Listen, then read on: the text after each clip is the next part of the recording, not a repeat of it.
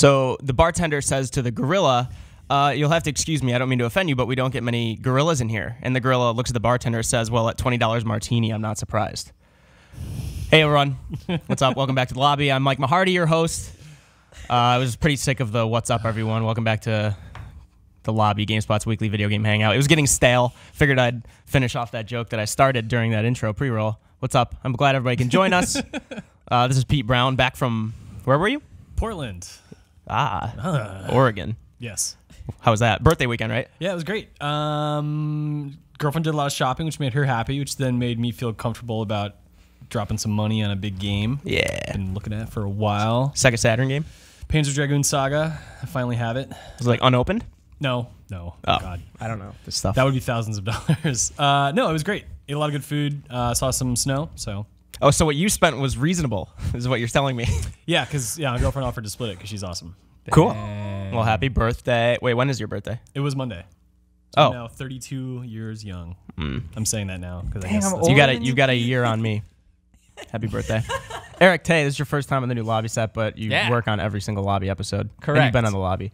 I have not. It's pretty funny. Every time you're on, people in the chat are always like, oh, they're probably talking about Destiny. And Fair. we're talking about It's Destiny. it's the 3Ds, right? It's Destiny, Division, or Diablo, usually. Anyways. Yeah. 3Ds. 3D Tay. 3D, yeah. Here we are on the lobby. You can watch it in 3D now, which is pretty cool. No. Just kidding. Pretty Callie cool. Plaggy, what's up? Hey, hi. You're here all the time. Yeah, I'm usually here. You also like Destiny a lot. I know do. it pretty well. I play a lot of Destiny. We have both of our Destiny experts on the panel today. I like shooting stuff in space. It's kind of my thing. Yeah, we got the teaser image. I'll get into the newsreel. That teaser image released for Destiny 2. It leaked a while ago. There's that poster from like an Italian website leaked it. Lego.com. Lego, It's probably not Lego.com. Lego.com. It's like, no, it's Lega. yeah. Lega. Thank Okay. you. Wrong syllable at the end. I used the masculine form of the word. Sorry. But anyway, yeah, we do have some pretty cool stuff going on today. Hunter Pence, the right fielder for our hometown San Francisco Giants, is going to be in to stream MLB 17 with our Nick Margarita. So they will be doing that right at 12:30 p.m. Yep. Pacific time. So we will finish up the lobby at a reasonable time, so you guys can all get ready for that. Expect hijinks. Yeah, even if you're not super into sports games, which we don't really talk about on this show, that's fine because I'm sure Nick Margarita will screw it up somehow. No, I'm just I'm joking. I'm just joking. Nick Margarita and Hunter Pence are both very entertaining people. They're going to be doing some creative character shenanigans, and I'm sure I'll watch it. So stick around after the lobby for that. And then, as usual, the Triforce. Or no, just Triforce, our Zelda Breath of the Wild stream show with Rob Handlery, and this year Pete Brown will be tomorrow at what time? 11 o'clock. Cool. In the morning. And I'm sure GameSpot will be tweeting and reminding everybody about that. But that'll be on Twitch, YouTube. You can catch up on that. It's just they kind of take an hour every week to try doing new stuff in Zelda, but with the end game of eventually, in the long run, killing Ganon, right? Maybe. We'll See see. what happens. We'll see. Eh. And don't forget, she's got Ghost in the Shell coming up. do. Oh, yeah, you're yeah. watching Ghost of the Shell tonight. Yes, I'm seeing Ghost in the Shell.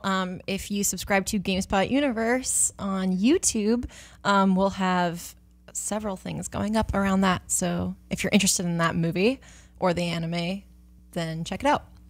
Cool. Yeah, you and Chastity Vicencio will be going tonight, right? Yeah, a couple of anime girls. Cool. The best girls. Sweet. Let's get right into the newsreel. We do have a giveaway and also a news item that's related to that. Mafia 3, there's a free trial releasing, and then alongside the new DLC coming out. So Do we get to we've model? had these in our Nick Margarita Memorial Library for a while. Here, I'll have you guys model that. Yay! It's a collector's edition. It's actually pretty cool. It comes with like an MP3/vinyl player. It comes with the vinyl. What size is that vinyl? Do you remember? You would know this better than I would, Pete. It's probably... It was a smaller one. Oh, 7-inch? 7-inch vinyl? I don't know. Don't take my word for that. But there is a vinyl with like 8 songs from the soundtrack for this game.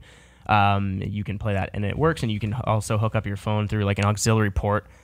We have one of these in the office, but we only have Xbox One, unfortunately. The PS4 one we did an unboxing for when this game released back in... Oh, sweet. Thank you, Jean-Luc. Me with my dog tags on. Yeah, that's everything right there. That's the displayed out image. Hopefully he'll take this photo down in a second. No. Thank you. Just keep it up. Yeah, so today GameSpot will be tweeting about this giveaway. You can follow GameSpot and retweet said tweet, and then later in the week they will pick a winner. If you want this for Xbox One, maybe you'll win it. So do that.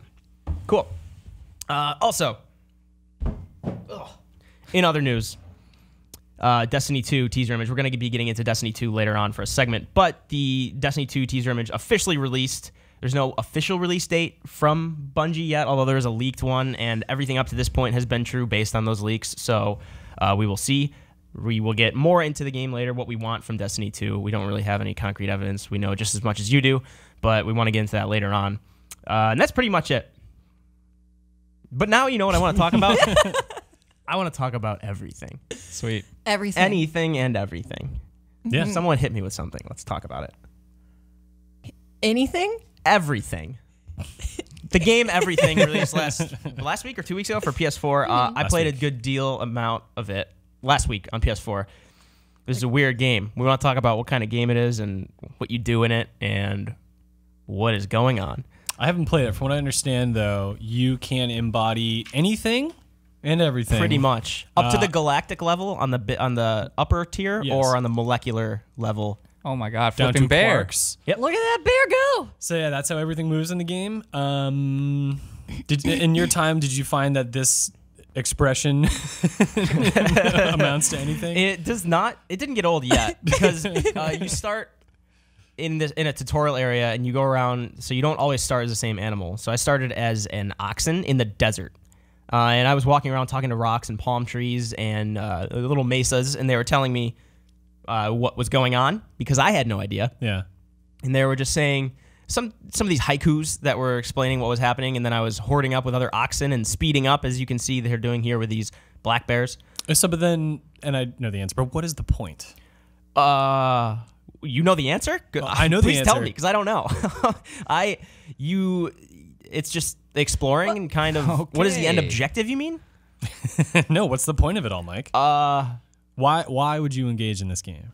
Just to explore and be different things. I mean, look, you can be. This, Is it not mean- to understand your place in the universe? I guess so, and Yeah. to see different perspectives. I was going to say, isn't asking what the point of this game the point of this game? Exactly. Guess so. Also, the title is super weird for SEO. Like, I don't know how Yeah. how do you Google just everything game? But yeah, it's really interesting. I've been following this game for a while because when I first heard of it, I was like, wait, you can inhabit a coffee cup, you can inhabit a banana, you can do anything. But I know there's like some sound bites from a British philosopher whose name is escaping me Alan right now. Watt. Yeah. Yes. And I feel like that would get really, I don't like heavy-handed stuff like that. I don't know. How have you? I haven't encountered any of that yet. I listened to a little bit of it in the video coverage we have, and he basically starts going on that like, okay, we look at animals as just animals, right? But to them, if you imagine how we consider ourselves human, animals think that they're human, not like us, but an equivalent in their eyes. And so it's experiencing these perspectives of everything that, where anything can literally feel like it's important and have a place in the world. And it just depends on your scale and, perspective and location and all that. So I've not gone down to this molecular level here. I went up to the galaxy is the highest you can go. You can't go past into like a what's after that? Like a star cluster? No, star cluster's in a galaxy. Whatever. You can't go to like a universal level because they wouldn't be able to show that. But eventually, you can be a continent, you can be icy landmass, and then you can go across the ocean, come up to a desert landmass, and then you can go down into the molecular level of that desert landmass, passing through camels and rocks and mesas and palm trees and a lot of things. And I haven't inhabited anything man-made yet, but this is a gameplay trailer we're watching from a PlayStation blog, I believe, a few months ago. You can like inhabit a spaceship, it looked like, later on in this. And what by trailer, I mean like gameplay trailer. But Life goals. what'd you say? Life goals. Yeah. It looked like you could be a spaceship. And then it's funny when you're a plant, you don't move around as like a herd or anything. You actually just kind of grow in a line, like a new tree will pop up in a set path. And here you see this camel is kind of in this weird deciduous forest joining up with other camels with strange markings. And now you see an oak tree, and now you're a rose. If you're a continent, can you cause an earthquake? I don't know. Like a tsunami across the ocean? Yeah. Can you just like really mess everything up? That'd be pretty cool as long as you're not hurting anyone. Do the hearts actually signify anything, or is it just when you like switch to something else? No, those are when you when you're an animal, you can group up with other similar animals. Here's a landmass. So you see it moving across the ocean expanse. Unrealistic. Yeah. Dang. You can see this is running on Unreal 4. No, I'm just kidding. This game it was weird. I think I kind of grouped it in almost, and Rob Handlery brought this up after playing Abzu last year. Yeah. Or, I don't know, I brought up the Flower or Journey comparisons almost. And it's kind of meditative playing this game. Right. Because here you become a life-supporting planet. I mean, they don't call it Earth, I don't believe. This does have like an autoplay mode, right? Where you can just sort of let it do its own thing. Oh, I don't know. I didn't do that. Yeah, Andrew over at PlayStation, Andrew Kelly, he was tweeting about that, which sounds kind of interesting. Like I almost might like just to have it on at my desk, just to have like this weird biome thing going on next to me. Blue Drago in the YouTube chat just said, if I wanted science, I'll go and get a book. Right there with you. Oh, I had fun with this. Oh, Eric Green in YouTube's kind of got a good point. It's like, it pretty much is kind of like I am bread, right? Except you're just other stuff. And you can just keep changing into other stuff. I mean, like, there's obviously a little bit more complexity to it, but... Well, and they definitely try to rope in, like, philosophy as a big part of it. I mean, that's the part that gives me pause. Because, like, that's the part I liked least about The Witness, for example, is when you, like, have to start listening to all the philosophy. And I was like, no, I was thinking my own philosophy. I was having my own thoughts.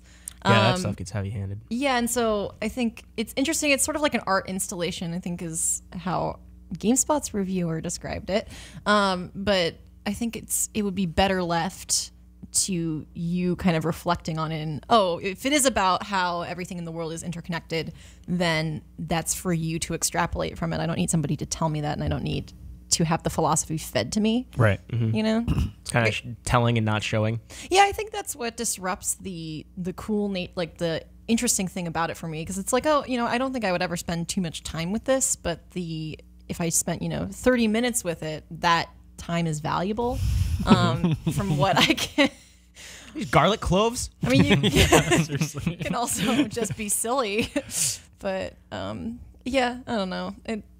It's strange to me. I feel like it's unfinished or something. Like an unfinished thought. Mm-hmm. My concern is that because there's so much to be, it's overwhelming me in the sense that No Man's Sky did at first. I was like, what's the point of seeing anything if you could see everything? I don't know. Okay, here we go. Clearly some Cooper made that barrel, and then you transfer into a lion.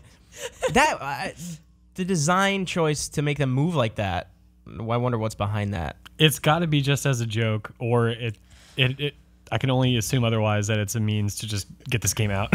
Is that that works? Not We can just flip. lion growing? Just yes. What on earth? As a lion will.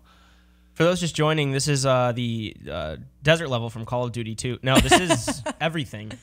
An odd game. It's part of the Play collective Sony's doing this spring with I guess not like artistic games only, because Rain World is a part of it as well, but certainly like offbeat experiences. It's definitely experimental. Oh my gosh, this is so do move in distracting. I herds. can't handle the way Man, they're yeah, give me more. I need it. That's another thing that's weird to me is like if it is for comedic effect, like if it is sort of breaking down traditional mechanics the way something like I Am Bread, which Eric Green in the YouTube chat brought up.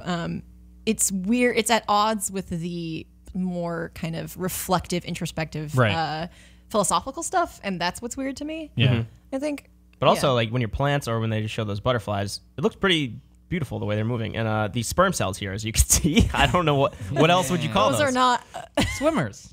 Oh my god. Well, I know what else you would call sperm cells. Saying what else would those be? Here we go. Turtles. Turtles. I like those. Shut up. You set it up and you alley-ooped me on that one. Oh, here we go. So now we're getting into more man-made. What was that art movie about the Koya Niskatsi? Oh, damn it. Yeah, I was going to say that as a joke. I was going to say that. No, I'm serious. I had to watch that for an art writing class that I took against my will. Sure. And what do you mean, sure? I know you. Okay. And it was super about, like, it starts off showing these pastoral, sublime kind of landscapes, and all of a sudden there's farms cropping up, and then all of a sudden there's a city, and then there's Did pollution. You watch Pawakatsi as well? No. There's like 3 movies in that series. They're all a bit much. Okay, art school boys. Yeah, I didn't go to art school. What are they talking about? I studied journalism. Okay. Here we have lightning bugs and fish. Oh, here we go. Okay, so I have not gotten to the point where I was using man-made stuff. I don't know, and there's the spaceship. I don't know if that's one of the cases where that's a matter of playing in, like a matter of time in the game, where the game itself progresses, or if I could go do that right now if I take the right path through the right number of items. What? This looks normal. This looks like an I Spy book. Oh, Oh, the bear's in God. space. Oh no, is he okay? is he okay? I would Oh, think giant not. frog. Ah, I don't like the amphibians. hypnotoad. Playing a harp with a violin? That's sick. This is pretty cool. I haven't seen anything like this before. Neither have I. See, Oh, that's yeah, what I'm saying. that's Does cool. the universe deteriorate in this game? Is the time sped up? This is. I have not Yeah. seen this yet. This is new to all of us at once. And yeah, no, like I said, the Does it come with LSD drugs? comes sold Yeah. separately. Yeah. So PlayStation could not supply that for you, unfortunately. I don't know. What kind of music would accompany this one? I mean, they have ambient music, but what kind of music would you play for that game? Ragtime? Motown soul? That would be weird. That game is weird. So the question I wanted to ask is, what kind of game is this? And I'm more confused now than I was at the beginning of this segment. It's I don't know. It's an introspective game? I mean, it's experimental and it's about exploration more than it is anything. I think that's the central conceit is Right. just like doing what you feel like doing. Follow your heart. Yeah, on Twitter, Jobo_GM asked, is the concept of everything enough to sustain interest for longer play durations? That's kind of what I was wondering. I don't think I would play this game long for the same reason I'm playing a lot of Persona 5. I'm not feeling rewarded for it. Again, it's more meditative for me, and it's kind of just seeing what will happen. Yeah. I mean, not every game has to be something you'll spend a lot of time with. I mean, some of my favorite games are games that I spent, an hour with and it was one and done. And then I was like, that was so cool. And it made me really think about a lot of things. And I mean, I think this has the potential to do that, but I don't know. It's a little too abstract for me. I'm kind of like, I don't know what I'm supposed to be getting out of this besides being like, whoa, molecules are so small. I feel like more than most games, you have to be in the right mindset to play it and get something out of it. Yeah. Tell you, this game seems right up your alley. Yeah. Is there gear to farm? Yeah, know can you min-max these flowers? The universe is the truest MMO. Whoa. On that note, I don't think I can say anything more profound than that. I don't know if I'll play more of this game. I want to, but I also have a lot of other games to play. And again, I feel like I saw everything. But I know I didn't. But I kind of want to get to the point where I'm inhabiting these artificial things, these ships, these spaceships, vessels, if you will. Thank you. But anyway, let us know if you plan on playing this amid all the other releases. This is available on PlayStation, and I believe it's coming to PC soon. Sure. Sick. Thanks. You tell me. I don't know. Yeah, it is coming to PC soon, and you can check it out on that. Let us know what you think about everything. Literally. StarCraft Remastered got announced. This game's a little more succinct.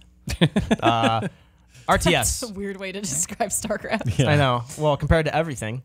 Eric, Yes. you like StarCraft. I do. Did you play the original a lot? Yeah, I played the original on Brood War a lot in high school. And I think I felt like as I was growing up, at least for me, I played a lot more RTS games than I do now. Yeah. I don't think that outside of when StarCraft 2 first came out, I've really touched any RTS since back then with Command and Conquer and Right. StarCraft and stuff like that and Warcraft. So it's interesting to see it get remastered. But for the longest time, this rumor's been kind of lingering and you kind of felt like it was going to happen. Yeah. So I'm just interested to see if people still care, I guess. I mean, like when that game came out, and maybe this reflects your experience or not, but like a lot of LAN party situations around StarCraft, like I used to play Magic and I'd go to my local like game shop to like, sit down and play some cards, but there was also like a row of 12 computers. And like, this was the game that I really identified with as, competitive PC gaming. Like at first, like, yeah, there was kind of, there was like Quake and stuff back then, but this really kicked it off. And definitely took off more than something like Command and Conquer. I mean, there were so many different Red Alert and Command and Conquer games that like they all kind of blended together. But StarCraft always had its own real strong identity, and for all the series that Blizzard has exploited, this one hasn't really been. I feel like it hasn't been tapped. Like StarCraft 2 has been out now for what, 6-7 years? I think something like that. 3 expansions. 3 expansions, and that's kind of it. And there was 2 expansions for this, right? Yeah. Yeah. Like, Brood War and yeah. No, it's just Brood War. just Brood War. Just Brood Just War. Brood War, Yeah. sorry. I feel like there's a lot of potential. Maybe people missed out on this game back in the day. Well, for the longest time, I was joking. They're gonna do the next MMO for Blizzard. It's gonna be Space of Starcraft. You know, That would like, be rad. You know, Well, but what was that the didn't happen. what was the third person shooter game? Ghost. Ghost, yeah. Yeah, that didn't got come out canceled, either. right? Yeah. Or that never officially got canceled, but it's not out. How many years later? 10. So it's probably not going to happen. No. It might though. Who knows? StarCraft, yeah. Just for running through the specs, base game and Brood War that is included. It's going to be 4K ultra high definition, which they showed during that trailer. Yeah, I mean they show the wipe kind of, and they showed it to the wider resolution too, right? Mm-hmm. And then it'll have matchmaking. We do have a question from Bob Jones. He's a GameSpot regular, but on Twitter he was asking, how much will it cost and can I play it offline?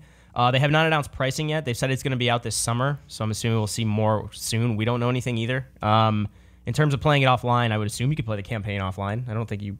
Yeah, I mean, obviously you can't matchmake, but...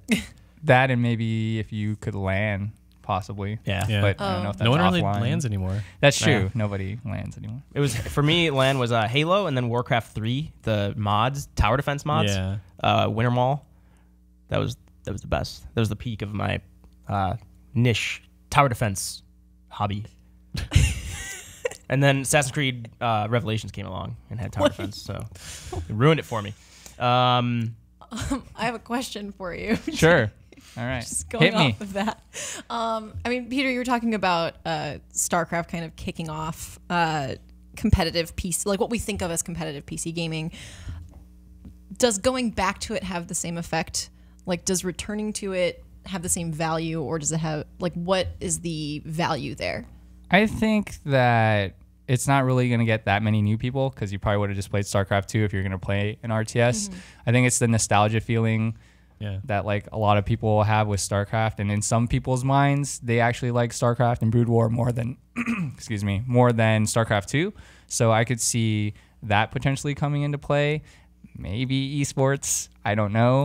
They're gonna try. They're gonna try because they still have. Yeah. I think that they'll try because they had a lot of StarCraft 2 up and coming pros and pros that came over from the Brood War scene. Sure. Okay. So maybe there'll be more like invitationals or kind of like a one-offs, special thing, kind of things like that. Right, but yeah. it's hard to say. I did do the LAN thing like you did with StarCraft and Counter-Strike. Those two were the games that were kind of ping-pong between if we went to a LAN cafe. And I don't know. It's a weird timing. I'd rather have... That was just a funny way to say cafe. Is LAN that what you're cafe. laughing at too? No, I was laughing at you. I was also laughing. Oh, sorry. I was Clearly, also he doesn't laughing know at what a cafe. LAN cafe is. I know what a LAN cafe is. I don't know what a LAN Cafe. cafe is. I know what Cafe. cafe Yeah, is from Majora's Mask. I don't know. Okay. I also was laughing at cafe because of Majora's Mask. Yeah, that's like the hardest side quest in that game. It takes all 3 days. I know. Don't bring up that horror, like goddamn StarCraft conversation. For those who don't know, Jean-Luc Seipke, our producer in the back room, said that the trailer did say LAN support.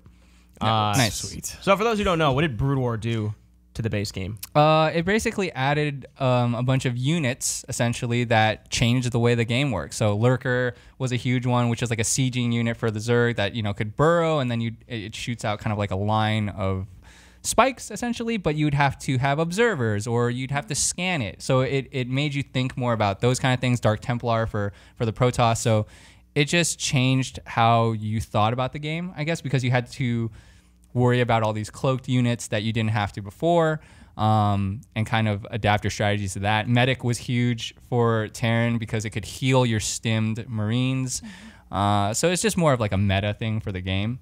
That's kind of how it changed. But I think Brood War made that game a lot better.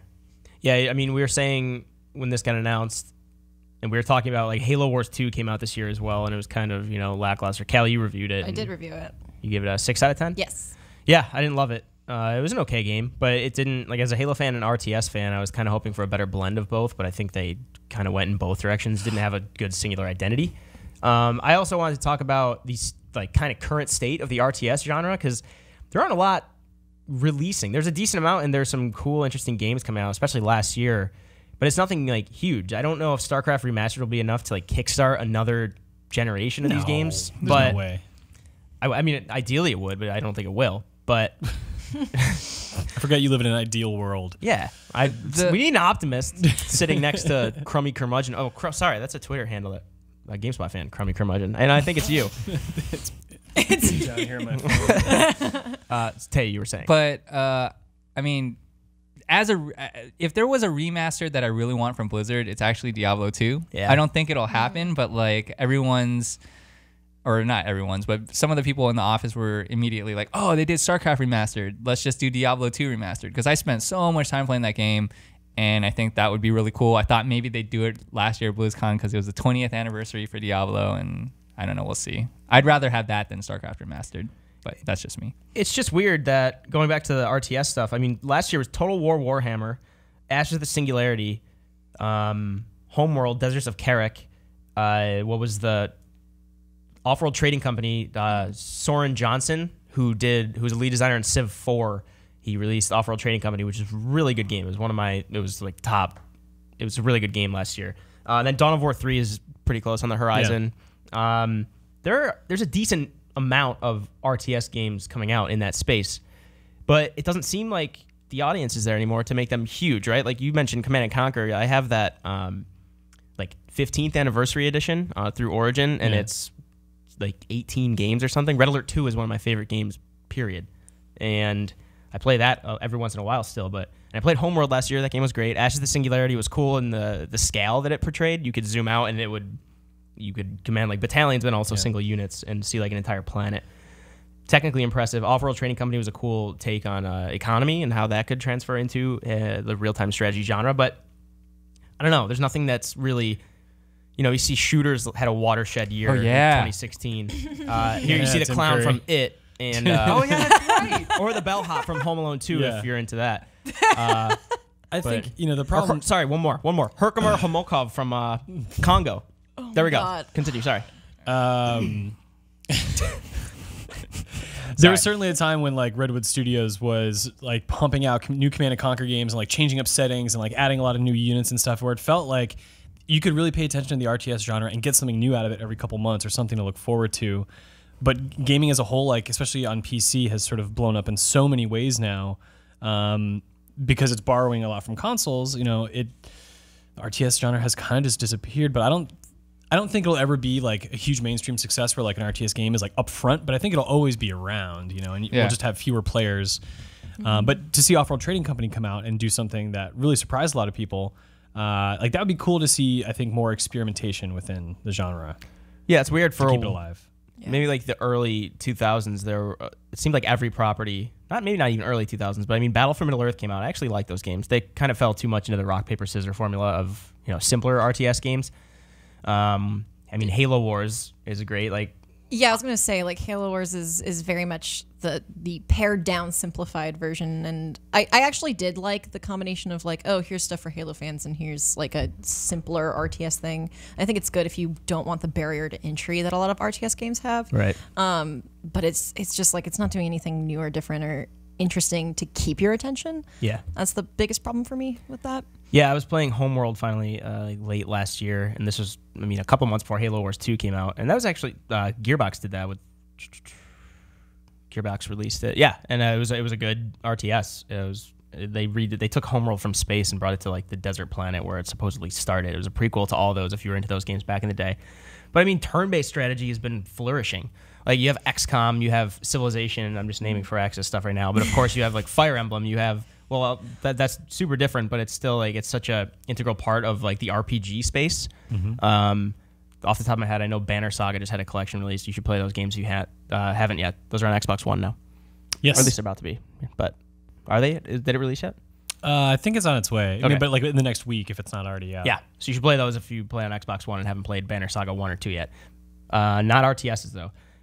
I also just I'm wondering if there is going to be that renaissance year for RTS. Like you said, it's never going to be as widespread as shooters. And last year, shooters will always be around, but last year it was a lot of innovation in that genre. And you said, I don't think RTS has the same prevalence. And it's more than shooters too. It's just like games like Mass Effect, like just like bigger, like grand scale games that maybe have an RPG element to them or something. But sort of these grander adventures, because when you're managing like little units on a field, like that doesn't feel maybe as exciting to a lot of people. I think right off the bat, you really have to get through the barrier to entry that Callie was mentioning for a lot of these games to experience what makes them so great. They don't have that instant gratification.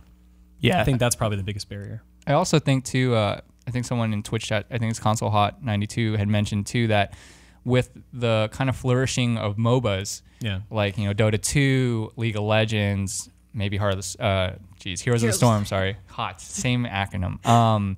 Maybe a lot of the people that used to play RTS games, because Dota basically came out from Warcraft 2 or 3, from 3, I think. Yeah. And maybe a lot of those players have kind of transitioned over to MOBAs. Right. And so because of that, you're losing kind of like your player base for RTS games as well. Yeah, that's a good point.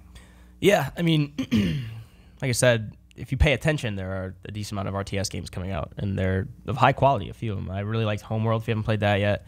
If you're like a Halo fan, kind of passing fan of RTS, Halo Wars 2 might satisfy that itch. Yeah, I mean, I gave it I didn't hate it, so it's... Yeah. But for all, kind of waiting, like, go play Off-World Trading Company. That game is awesome. And it's really cool. Like I said, it's the lead designer of Civilization 4. So he took the economy aspects of Civilization games, he played those and kind of made it into a real-time strategy game on Mars. You're settling Mars with these corporations, and it's really, really engaging and fun, and more intense than you might think in an economy-based game. But anyway, let us know if we missed any RTS games. I'm sure we did. I know we did. Let us know which ones you've played throughout the years, which ones you might want to see remastered, just like Starcraft is getting with its summer release coming from Blizzard. Again, we will update you more with the price and the actual specific release date when we find out.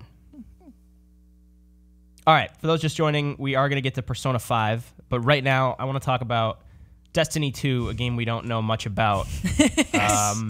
Yeah. So here's Tay, why he came on the show. Well, no, Starcraft. Starcraft. No, thanks for nothing, Mike. I was just joking.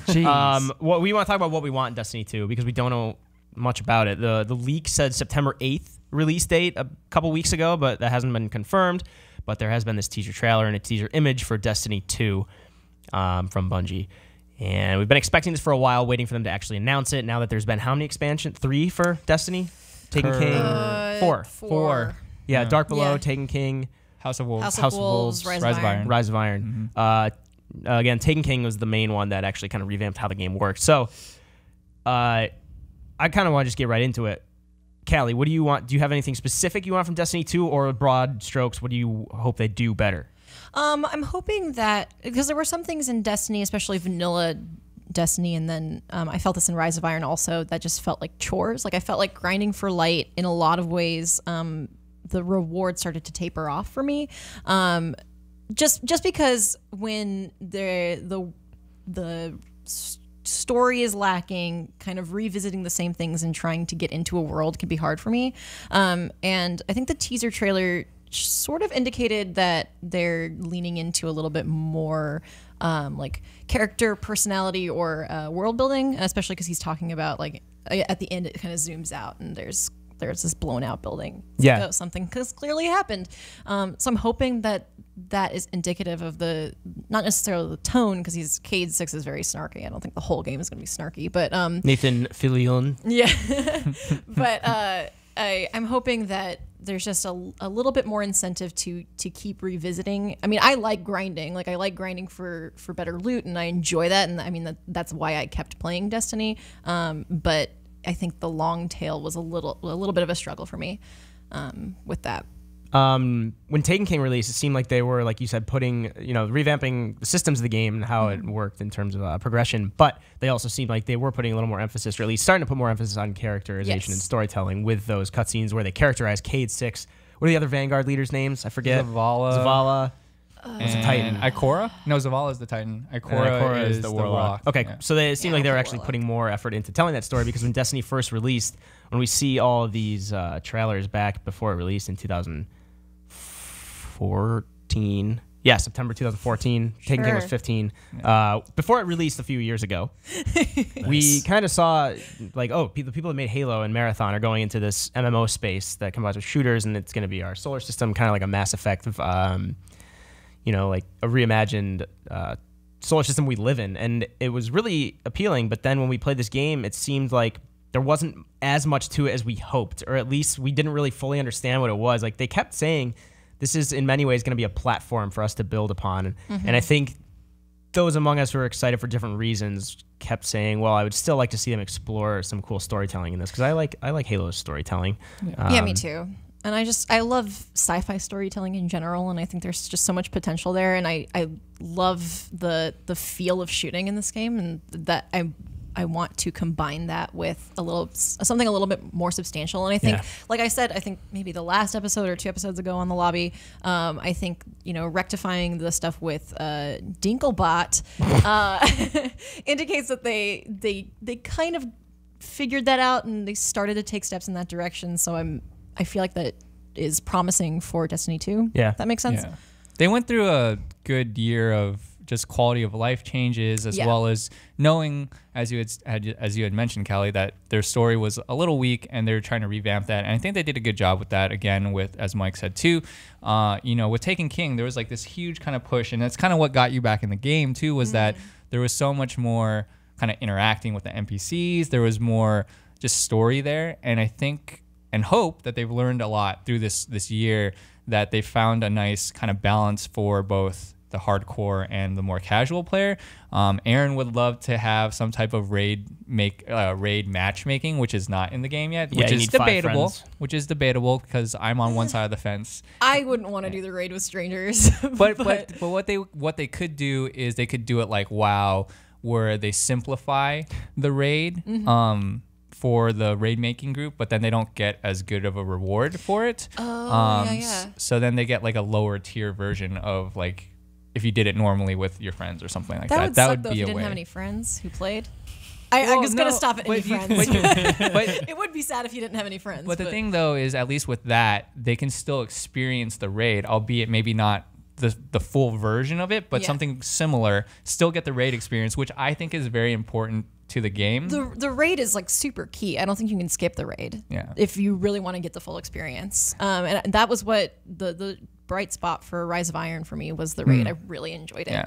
But I don't know. I like that idea. I would get really nervous. I don't want to do the raid with strangers. Well, we'll see. I mean, just more matchmaking in general too, because Nightfall and stuff like that. I don't. Those things are things that you might have trouble doing on your own, but at the same time, right now they kind of got around that problem by having LFG stuff on online that you can then look for other people, and generally people are pretty serviceable. They know what they're doing, right? So, and I do think that would help maybe more casual players. Like if you don't have a group that's like dedicated to raiding, like, oh, we're gonna raid like every Wednesday or whatever it is, it would be helpful to, because if you're a casual player who's not gonna do that, you aren't necessarily looking for the best loot anyway. So I mean, that was the biggest pain point, I think, for some of the people in the office, was they did most of what the game had to offer, and they wanted to do the raid, but then it was hard because it would take somebody to be like, okay, I'm gonna try to assemble this raid. It's a commitment. Yeah, it's a commitment. It's a time commitment. Yeah, or you have somebody who, like, you need to carry somebody through the raid so they can get better gear so you can properly do the raid. And there's just, like, a lot of complications there. But, like I said, they've added a lot of good stuff. So, like, everything they've added also for this last kind of, like, hurrah in terms of, like, their content drop for Destiny 1 has been good. Like, I think all the quality of life stuff enhances the game a lot better than what it was like vanilla Destiny, where you used to have to grind materials like MMO style, where you walk around and pick up like relic iron and stuff like that, which is super annoying. Now it's like way easier. It's just a better kind of experience to not totally waste your time. I guess they respect your time a little bit more. I also definitely want the app to make a comeback, because I love being able to switch gear like super easily. Not have to do the vault garbage. Loved it. I love the app. I used to, when I first started playing Destiny, I would like go to work and like just be on the app looking, like reading the lore, because I like couldn't stop thinking about Destiny. So. Yeah. If you play it on Nintendo Switch, you could use the app on the tablet. God, I'm just kidding. What'd you say? I wish that would come out on Switch. I don't never will. think that. No, but it never maybe. will. What if it comes out on PC and you can now get those people that maybe don't have a console and wanted to play it, and maybe you can somehow play with PC. I know Xbox One has done a good job of like cross-play with Windows and, Ish, and X, yeah. kind of, right? So it's kind of there. I know Street Fighter V has it with PS4 and PC, kind of. So it'll be interesting if they can figure that out, because I think that would kind of expand the player base. Do you guys expect there's going to be like sort of a a small gimmicky VR component? Not like a huge mission, but like try on not. your gear. Look at this little area. I mean, I'd be shocked if it didn't have it. I think it Really? I think it will have. I'm not talking about anything substantial or like this is a selling point for the game. Well, I mean, But- because there is like you get content first on PS4. Maybe there's a PSVR. Do we angle, know that but, for like, sure, though? I mean, with Destiny, like with Destiny- original Destiny, current is what Destiny, I'm. yeah. But like, I don't know. You're talking about 2 out of 3 platforms is coming out on have VR support, right? Yeah. And they're obviously not going to try to sell the game or have it live and die by its VR support because I don't think it'll be substantial. But yeah, I'd be shocked if they didn't try a little bit of something to give people just a little taste of, like a different way of looking at this world and sort of being within it. Last question. Let's put money on it because you guys don't. I don't don't. think. Oh, a bet. Yeah. No, I think I Funny would, you should mention bets. Eric Tay. Yeah. Before Taken King came Oh out, my God, that's not. This is stupid. you and I had a bet to see who can get to level 40, the new level cap, first. Yeah. So Jean-Luc's going to roll something here. This is me and you playing. Son of a. I believe he's going to bring audio up. So here's Irish Axe, that's me. Of course, that's you. Here we have bounties saved up. And apologies if I'm talking over this because I don't know if there's audio right now. Jean-Luc, is there audio playing for the stream? Dead silence. Yeah. So this is the stream we did. And I turned a bunch of these in. You're like, holy shit, I just got to level 37 in like 10 seconds. And me and Tay had a steak dinner riding on who would get to level 40 first. And Yeah, cut away from it. he didn't even Thanks, show John it. Luke. Woo! You're the Oh man. my God. He You're the didn't man. even We show saw it. nothing. You blew it. We saw nothing. Damn it. there. All right. Well, I won. I ended up, because I got to it so easy that within like 10 minutes, we turned in bounties we had saved up before Taken King came out, and I got to level 40 right before you, only because you're like, I could crush you right now and get to level 40. So then I just like started. I know. You know what I else won you it, had and that I won didn't it, have and on? I never got steak.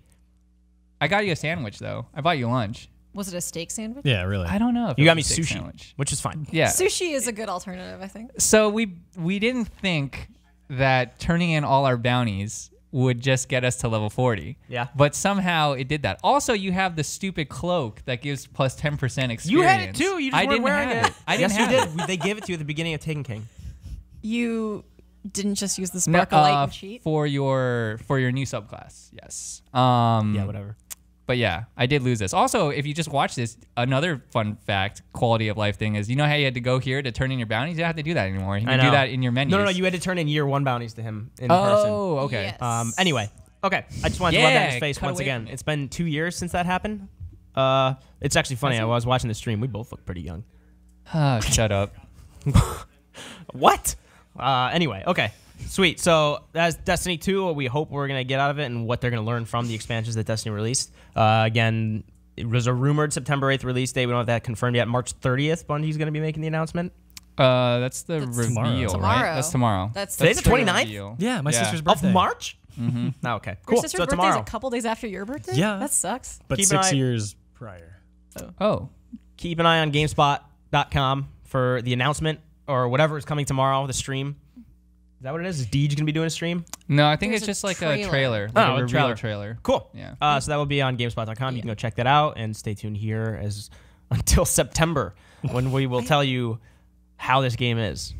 Maybe. I feel like we'll see something at E3. I don't know if we'll get like hands-on or anything like that, but I wouldn't be shocked if we saw something at E3. We have to, right? I think, yeah. So, yeah. I guarantee.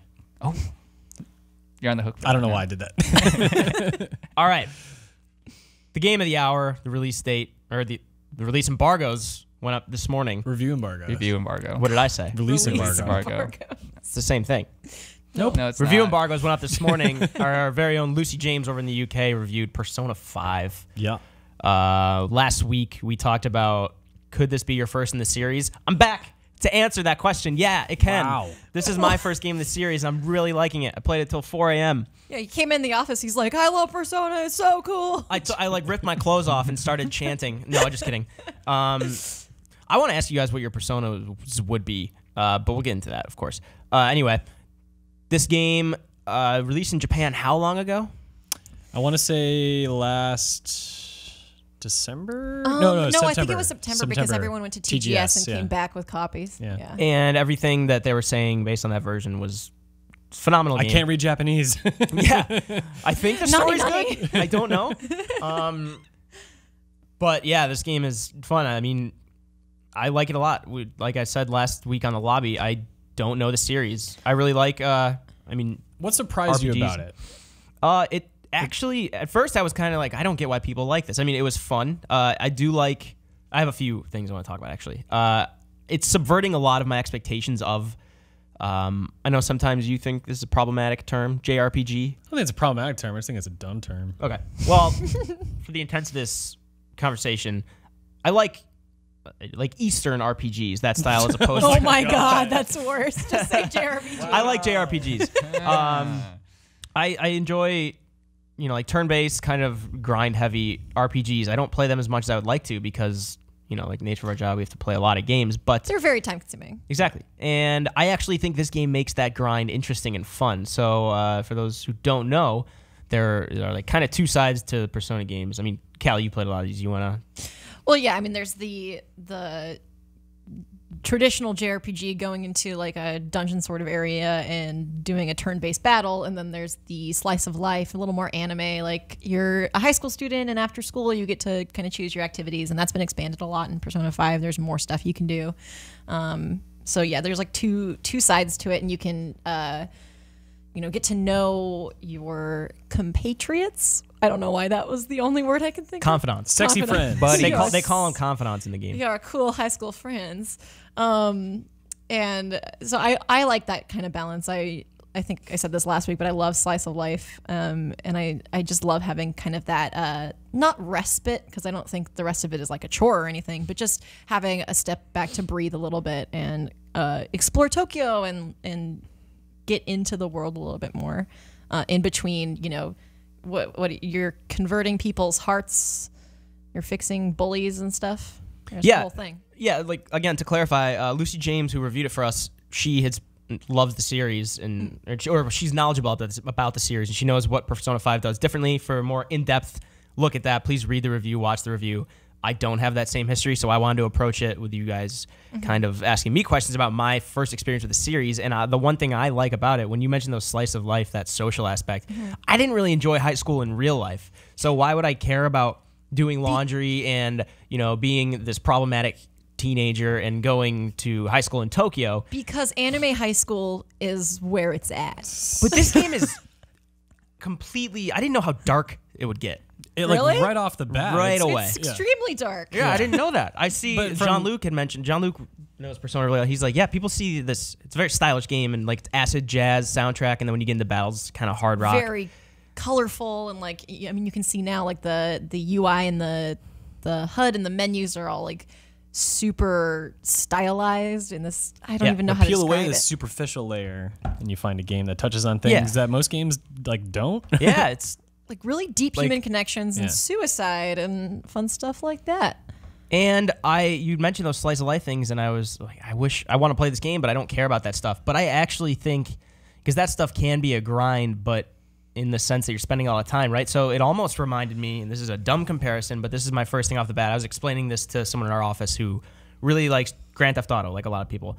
When you are doing a heist in Grand Theft Auto, you go around preparing for it, right? And as thieves in the metaverse, kind of like the Matrix world in Persona, you are going into palaces, these psychological manifestations of people's inner desires and personalities, and you are trying to find their treasure, which is essentially their core Yes. of their desires, which like I said in this game, some people's desires that they act on are kind of messed up.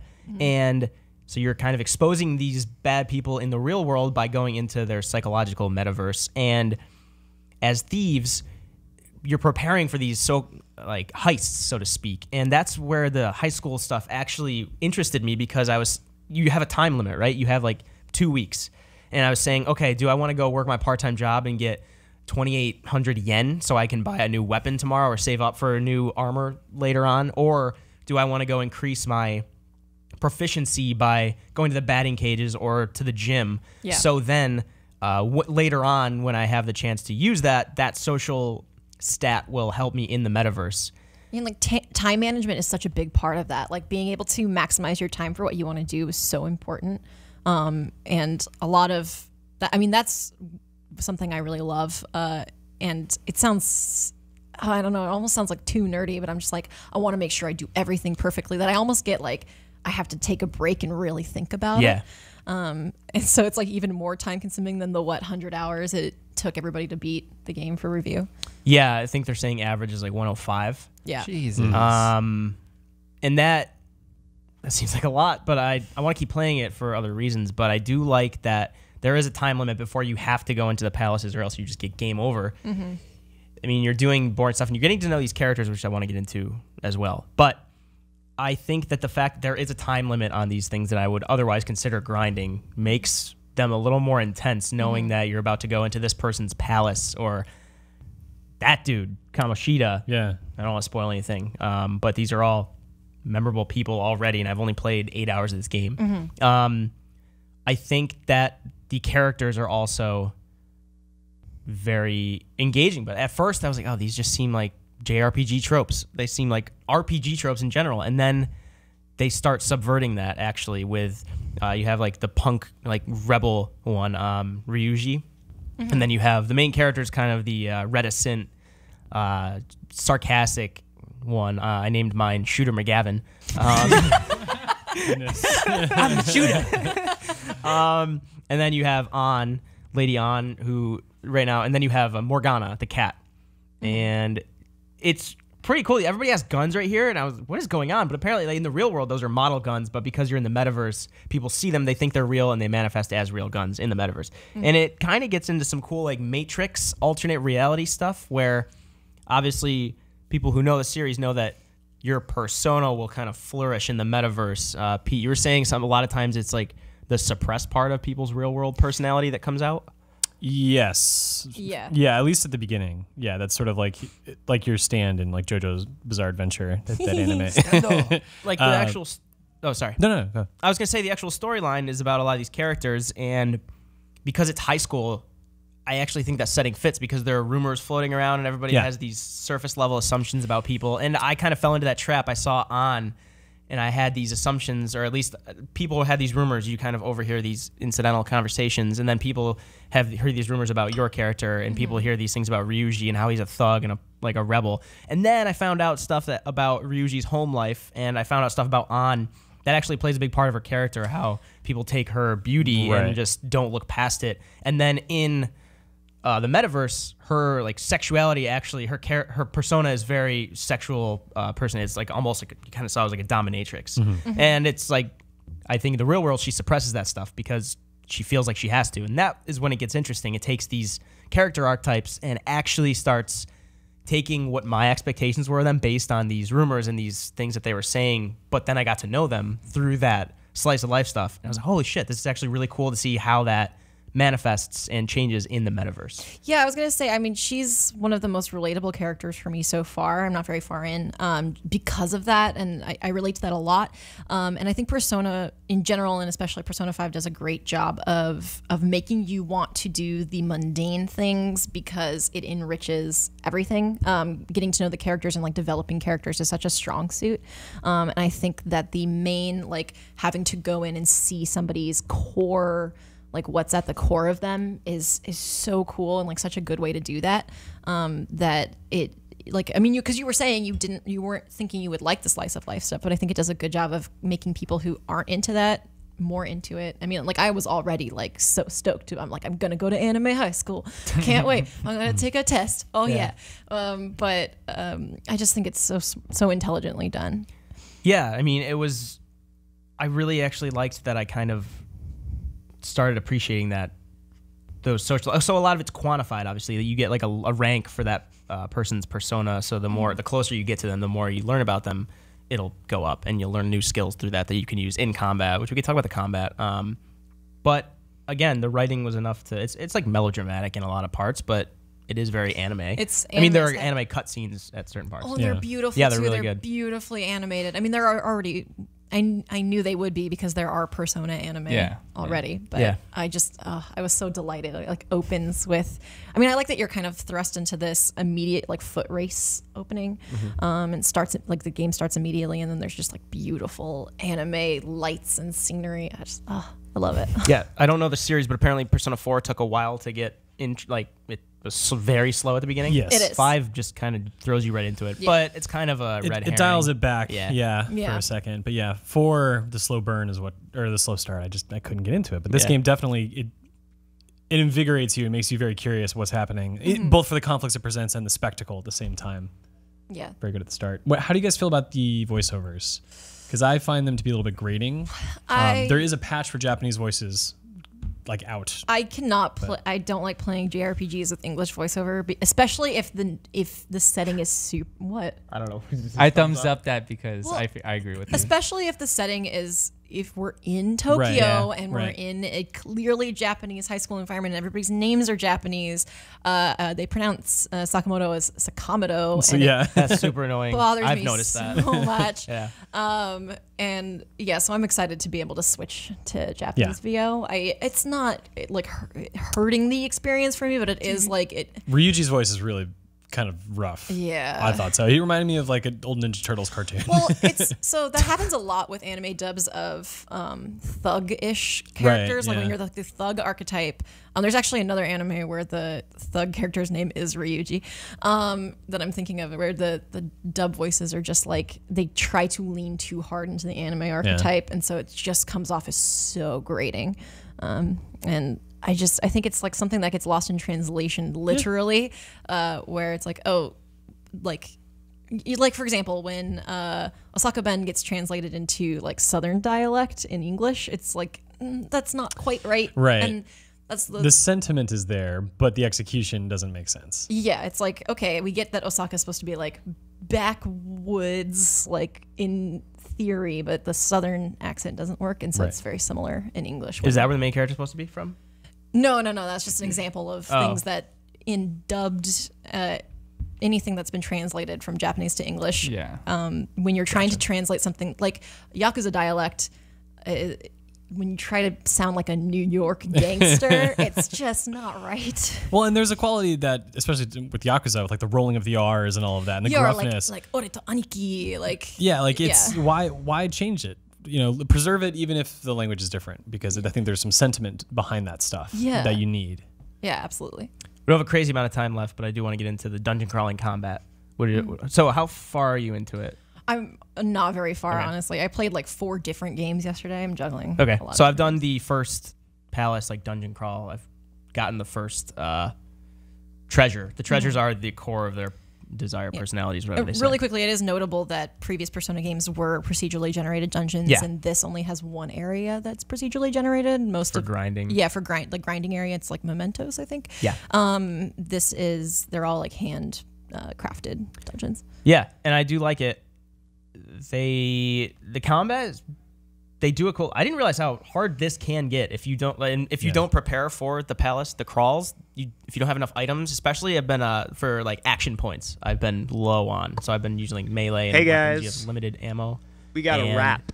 We don't have a ton of time left, like I said, but I think the combat's great. I love fusing persona for the main character. You can actually create new persona. You'd have to kill old parts of your persona to fuse them with new ones to make like different kind of classes of persona and get different abilities and everything. Just to wrap, I guess probably my favorite thing is the negotiation stuff that you have to do when you get to like play with demons and like sort of figure out like how you can take advantage of them, but they often turn the tables and take advantage of you because they think because you think that you know everything. But you can say, give me an item. It's a hold up. If you stun everybody in the party using elemental weaknesses or getting critical hits or using weapons when they're weak to them, everybody in the party like goes and points the guns at them and say, give me an item, give me money, or lend me your power if you don't have that persona yet. And they'll say, I have to see if it would be a good fit or something like that. And the higher level ones will ask more riddles than actual just flat out show you their personality. So this one guy, I can tell he's just mischievous. So I just did and you have like 3 response choices. And if you make a bond with them right there, then you can get their persona and down the road fuse it with another one to make it stronger. And I really like those. Or you can just do an all out attack when everybody just fucking destroys them.